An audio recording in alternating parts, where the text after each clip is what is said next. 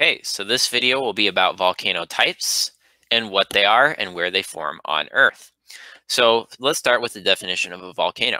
A volcano is an opening in Earth that erupts gases, ash, and lava. So different types of volcanoes form from different parts. Some volcanoes are mostly ash, while other volcanoes are mostly lava. There are over more than 1,300 volcanoes that are either active or dormant on Earth, but there are about 600 active volcanoes on Earth right now. The first type of volcano that we will cover is the world's most active, which is a hotspot volcano. So Kilauea has been erupting for over 37 years now. It is considered a hotspot volcano, and it has very dark basaltic lava. Hotspot volcanoes tend to erupt for long periods of time, like Kilauea does. Now, Iceland also has a hotspot volcano, but it's also on a divergent boundary. Both of these volcanoes could be considered shield volcanoes. So shield volcanoes tend to be associated with basaltic lava, meaning they are darker in color. You might also see the term mafic written down for basaltic lava. They also tend to be very quiet, so very little ash, sometimes more ash if you have a divergent boundary, but for a hotspot, very little ash and mostly lava. And the lava flows easily outwards through various layers. Over time, the lava flows build up and build up a shield volcano, which can be very, very tall in very large ways. So Hawaii's Mount Kilauea or Mauna Kea is actually the tallest volcano and the tallest mountain on Earth. It is not the highest because most of the mountain is actually underwater. Now, more about shield volcanoes. They're broad and flat, mostly flat, so they are the flattest of the volcanoes. And they also have very low silica content because the magma coming up from the mantle tends to have low silica and high metals, which is why basaltic lava tends to flow very easily. Silicon can cause lava to flow not very easily. So the Hawaiian Islands are a good example of shield volcanoes, but there are others out there on Earth. Some of them are associated with hotspots, some aren't. Now, a little bit more on a shield volcano. They tend to be made of mafic rocks, also associated with divergent boundaries, like in Iceland, or both, like Iceland with a hotspot and a divergent boundary. And they tend to have a very low viscosity for their lava and for their magma, meaning they can flow easily. They don't really build up much pressure and go exploding. Now, the next type of volcano is a cinder cone, and cinder cone volcanoes do have explosive eruptions. They tend to be mainly basaltic in composition, but it can switch between basaltic and intermediate, sometimes even granitic composition. They tend to throw rocks high into the air, and that is actually called tephra. So rocks and ash and various tephra pieces are thrown up into the air, and they just land on the side of the volcano. Sometimes a little bit of lava can come out as well, and build up the sides of the volcano. They tend to be the smallest of the three, so somewhere in the size range between 200 feet to about 1,500 feet on average. And they don't usually last very long. Some of these may last up to about 10 years. Some of them will only erupt for a few years. So they're not the biggest, they're not the longest lasting, and they're not the most explosive. They tend to be smaller in scale. Now, here's a picture of a cinder cone volcano. And as I mentioned earlier, they can only live for about 10 years maximum.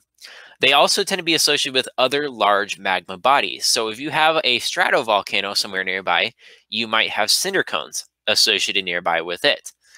They may be a couple hundred kilometers away, but they do tend to be associated with other volcanism. Now, the last type of volcano is a composite, which is also known as a stratovolcano. Stratovolcanoes tend to be mostly acidic in lava and their ash, or intermediate in composition.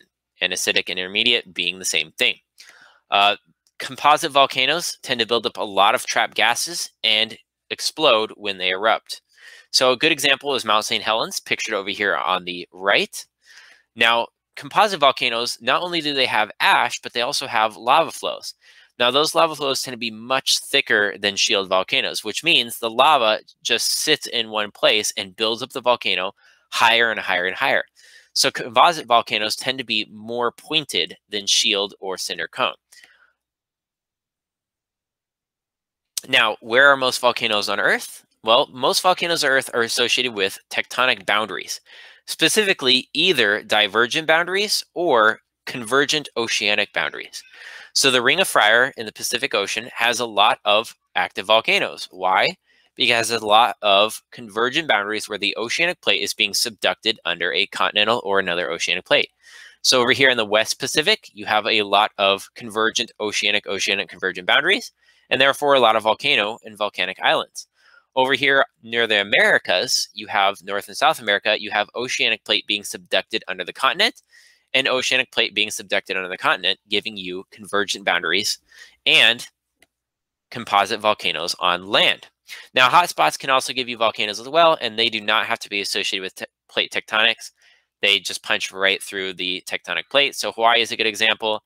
There's one down here in Antarctica, and there are a few others. Now, for divergent boundaries, where does the magma come from? It literally comes from the mantle itself. It just floats up because it's less dense through the mantle, reaches the crust, and tends to be mostly basaltic or ultramafic in composition because there's not really much silica in the mantle. When it hits the ocean, or in the case of Iceland land, it cools down pretty rapidly and forms some very fine-grained rock. Now, because it's cooled quickly, a lot of this basaltic rock tends to form either obsidian or lava rocks. Here's a picture of a divergent plate boundary lava volcano. Here's another one right here as well. As you can see, the rocks are very dark in color. Now, for convergent plate boundaries, it's a little bit different. Because the magma isn't just rising up through the mantle, it also has to rise up through the crust. So what happens is, in a convergent boundary, the oceanic plate will sink into the mantle, and as it sinks into the mantle, it heats up. As it heats up, it rises up, and it's melted, and it rises up through the continental crust.